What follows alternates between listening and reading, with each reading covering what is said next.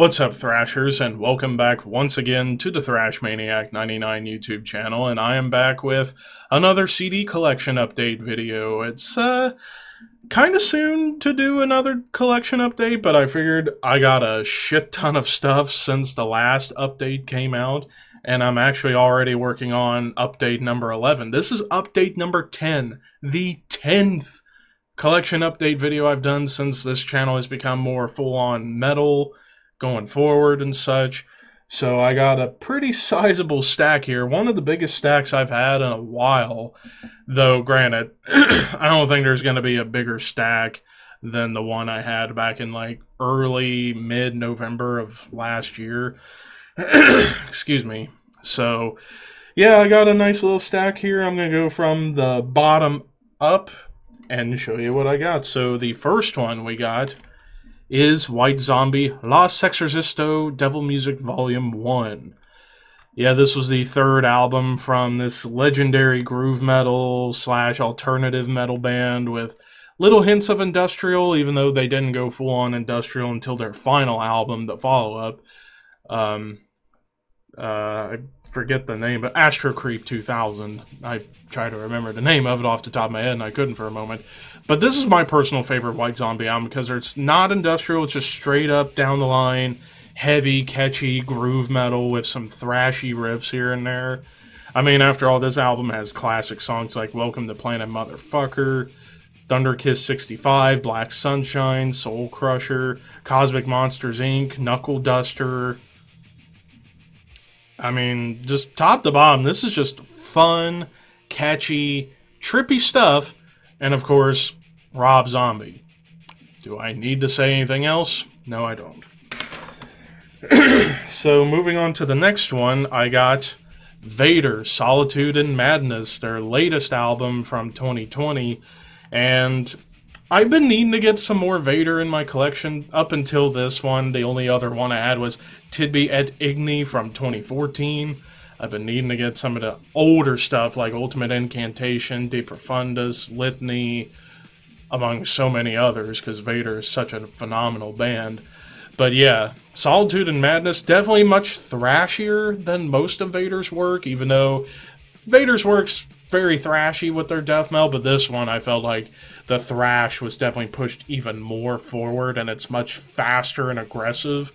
So yeah, Solitude and Madness by Vader. If I would have listened to this album in 2020 and if I would have ranked it, it probably would have made top 10 for sure. But, yeah. And actually, mid-video fix, because I pulled the wrong CD out. So just bear with me here. A first in the collection updates. But, actually, I accidentally pulled a Sodom album when I meant to pull this. Slipknot, Iowa. Of course, the classic second album from Slipknot. I've always been a Slipknot fan ever since I was young, first getting into metal, and I heard Slipknot pretty early on. I've always had a soft spot for Slipknot. To me, out of all the quote-unquote new metal bands, like Slipknot and such were like the only bands that really stuck with me throughout. And of course, this one was the last of their real kind of new metal sound before they would shift with Volume 3. But, I mean, there's songs like My Plague, The Heretic Anthem, People Equal Shit, Disasterpiece, the title track, Left Behind. There's just so many, like, fucking brutal songs on here. And, yeah, definitely recommend for fans of early 2000s metal. Next up, I finally got an album from this band, even though I want to get their all-time classic, but I want to work my way through their 80s and early 90s material, and that is Queensryche, and I got their second album, Rage for Order. After all, this album I feel is most known for the song Walk in the Shadows, but still, this is some really underrated progressive metal that kind of, I mean, here's a little funny thing, like, I always see sometimes whenever me and my mom are in the car together and we're going for a ride and I turn on Sirius XM and I go through the rock stations, and I find Hair Nation, and sometimes we'll glance through, and I find Queensryche on Hair Nation. It's like, musically, they don't fit the bill. Granted, the look at the time, I don't know if it'll focus, But they did kind of look a little glammed up. Especially Scott, the drummer. If it'll focus. Yeah, right there. He does look like a chick. So maybe just for the look at the time, they get put on that station. But musically, prog metal, basically like Metal Rush, Iron Maiden mixed in with it. So yeah, Rage for Order by Queensryche. And to keep on with the prog theme, I got one I've been wanting to get for a long time, and that's Porcupine Tree's Fear of a Blank Planet. Yeah, this was 2007. This was their second to last album before, I believe it was The Incident in 2010. But we're getting a new Porcupine Tree album this year, which I can't wait to check it out. But I mean, this album, songs like the title track, Anesthese, where you have fucking Alex Lifeson from Rush doing the guitar solo, and even Robert Fripp from King Crimson doing like soundscapes on Way Out of Here.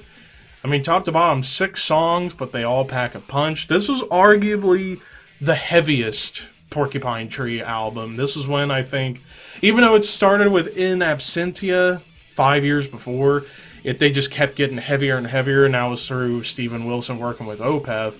And I think this, in terms of becoming a progressive metal band, this was the album that kind of pushed them into that genre a little bit more.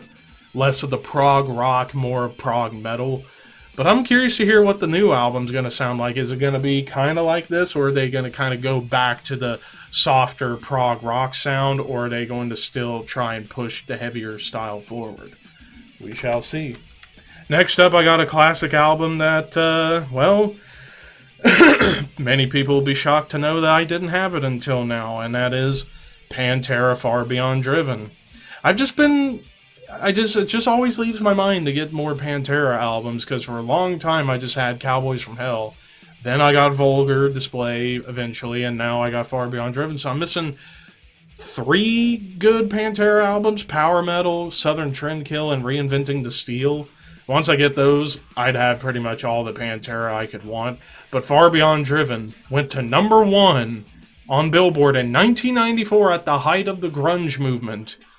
And an album this heavy and this extreme being #1, well, there you go. Songs like 5 Minutes Alone and I'm Broken are classics, but songs like Shedding Skin, Throes of Rejection, Strength Beyond Strength, Becoming, Slaughtered, their cover Black Sabbath Planet Caravan, masterpiece. Absolute masterpiece. Now we're going to get a little black metal here, because next up I got a classic of Swedish black metal, Opus Nocturne by Marduk. After all this album, I mean, when you have a song like Sulphur Souls alone, it's worth getting. And this was the second album of Marduk becoming straight up black metal, because whereas Dark Endless, their debut, was kind of blackened death metal almost, or just a hybrid of black metal and death metal. Then you got to their second album, which went into straight up black metal, and then you get to Opus Nocturne, and pretty much crystallizing their black metal sound for years to come. And fucking evil. That's all I could say, so there you have it with that. Excuse me. Now these next 3, we got a triple pack of Incantation albums. So I'm going to start with the oldest, end with the newest. So I got Mortal Throne of Nazarene. So I already had Upon the Throne of Apocalypse, which is essentially this album, but the original mix and in reverse order of tracks. I had to get Mortal Throne of Nazarene, and while I will say I prefer the production on Upon the Throne of Apocalypse, the songs still hit just as hard on this album. I will say that the one advantage that I feel this has over Upon the Throne of the Apocalypse, there's more clearer bass work on this one. Like, the bass isn't as prominent on Upon the Throne of Apocalypse. I feel like if they would have mixed in the same bass as this onto Upon the Throne of Apocalypse, then it'd be a no-brainer. But still, Mortal Throne's a hell of an album. Songs like Icon, or how the hell do you pronounce that word? Shut up, phone. Iconoclasm of Catholicism, I believe. Like Iconoclasm. I'll have to figure it out. I'm bad with some words, okay? But especially songs like The Ibex Moon and Abolishment of Immaculate Serenity. I mean, just what more can I say? Then I got, from Hell's Headbangers, I got the album Primordial Domination, which I remembered watching Thralls of Metal do the Incantation ranking, and I remember, like, 3 out of 4 of the guys had this ranked pretty low. Nick had it in the top 5, and I could see why. The production on this album's pretty stellar, and it is definitely more death metal than death doom, so to speak. But, I mean, the production's kick-ass, and yeah, this is a reissue from Hell's Headbangers, because for a while you couldn't really find this album anywhere. This and Blasphemy, and I think even Decimate Christendom, I'm not sure. I plan on getting all of Incantation's stuff, as well as another band that I'm going to talk about here in just a few moments, but yeah, Primordial Domination. And I also got their latest, Sect of Vile Divinities. I mean, it's a hell of an album. Oh, it's upside down. I'm stupid. There we go. Sect of Vile Divinities, our latest one from 2020. This could have made my top 10 list had I known about it at the time. But songs like Propitiation, Shadow Blade, Masters of Tempest and Maelstrom, Entrails of the Hag Queen. I mean, there are some really, really fucking fun songs on here. And again, the production is amazing. Sucks this was the only album to have Sonny Lombardozzi studio-wise, because that guy's a hell of a player in his own right. But yeah, Sect of Vile Divinities.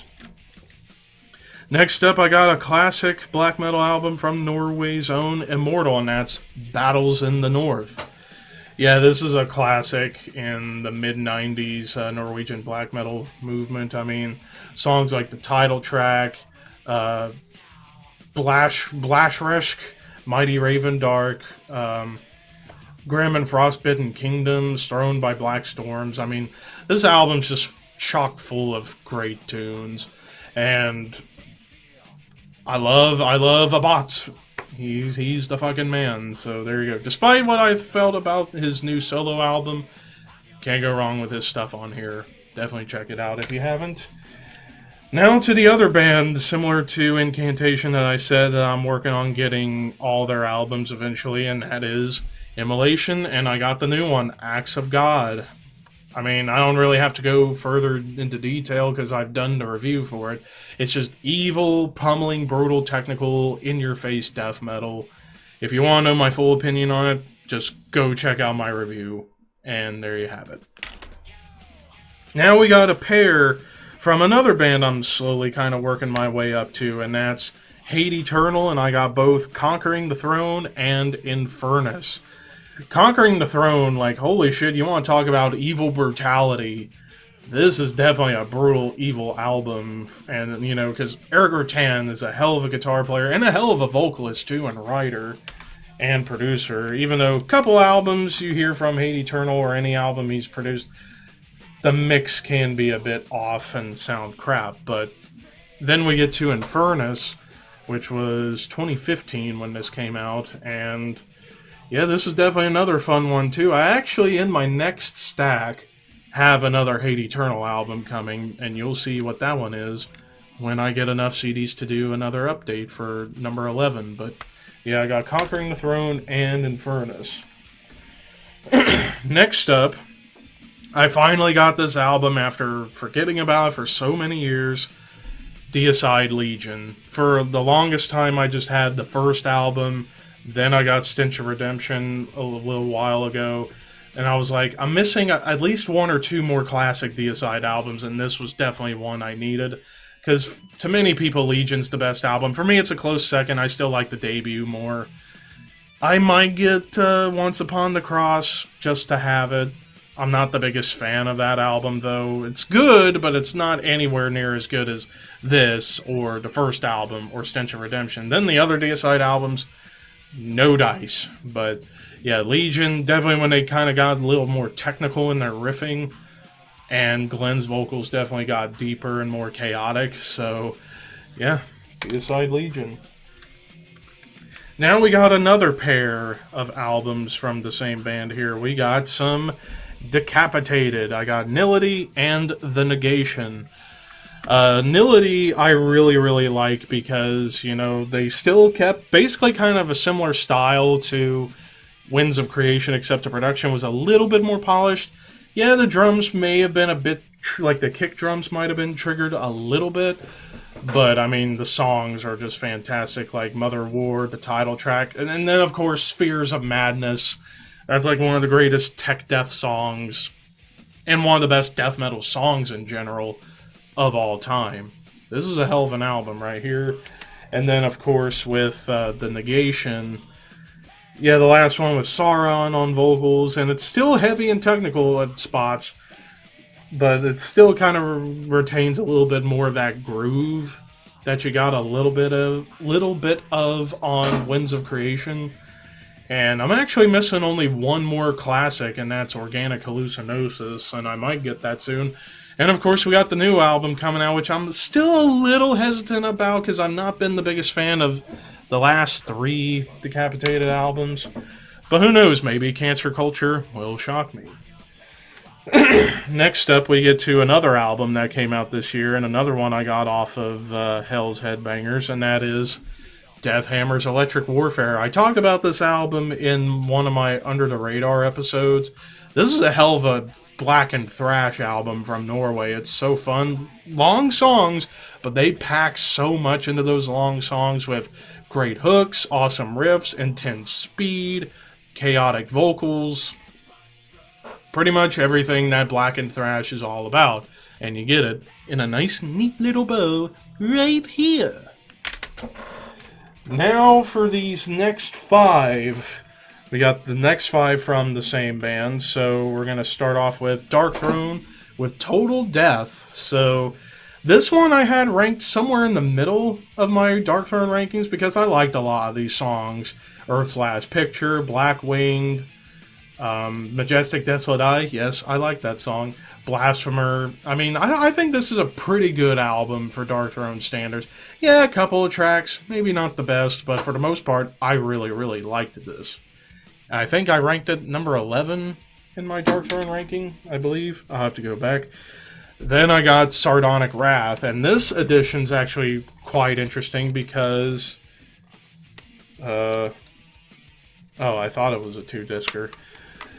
I guess it's just a 1-disc. But yeah, Sardonic Wrath, the last of the proper black metal days of Darkthrone before they went into the punk era and then into their classic metal era that they're currently on right now. But with the black metal kind of coming back a little bit. Well, mainly in the vocals and production, but musically it's still very much classic metal right now. But Sardonic Wrath, I mean, I've talked about this album. Songs like Information Wants to Be Syndicated, Straightening Sharks in Heaven, Mon Tinker's Seed, Sacrificing to the God of Doubt. Top to bottom, this is an awesome album from the mid-2000s.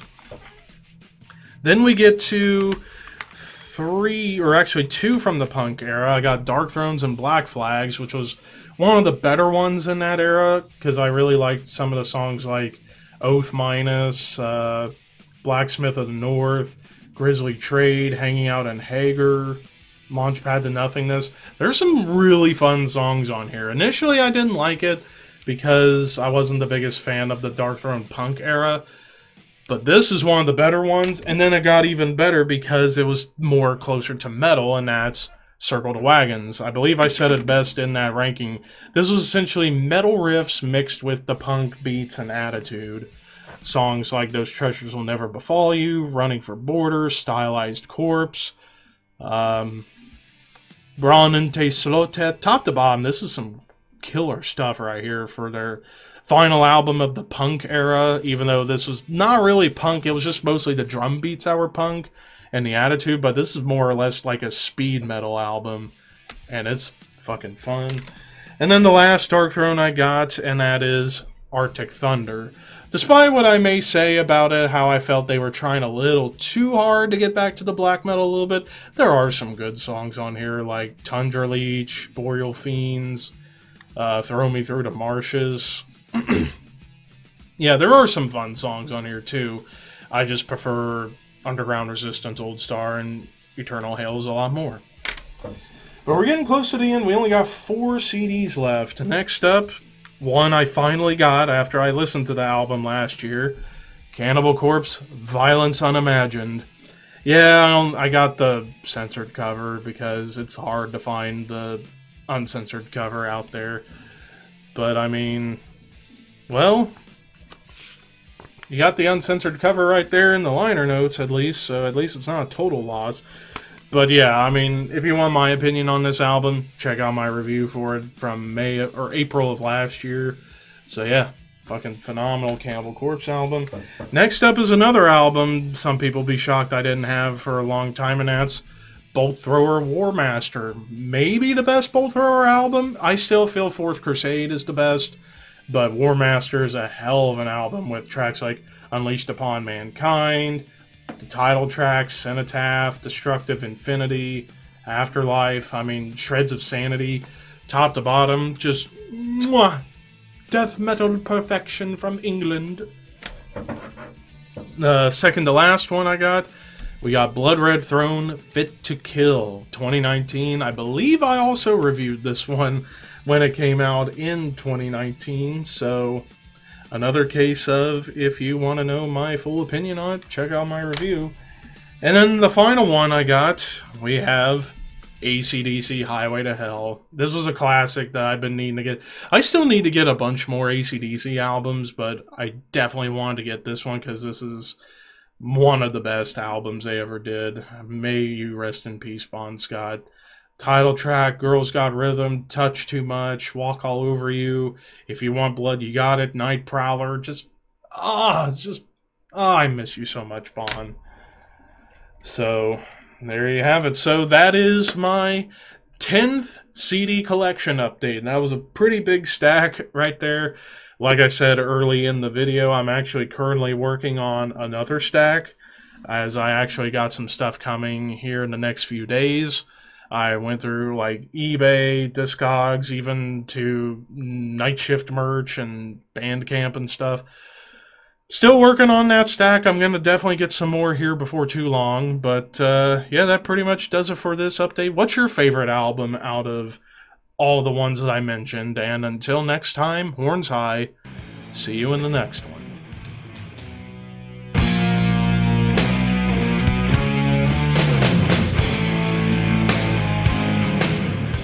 Their debut album, Obsessed by Cruelty, on Steamhammer SPV Records.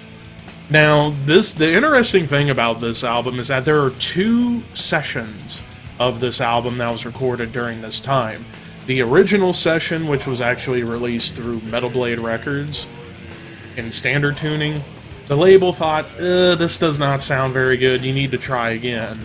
And so they switched studios and producers and did a re-recording of the album and added an additional song, After the Deluge, featuring Uwe Christophers, who was known by the name of a.k.a.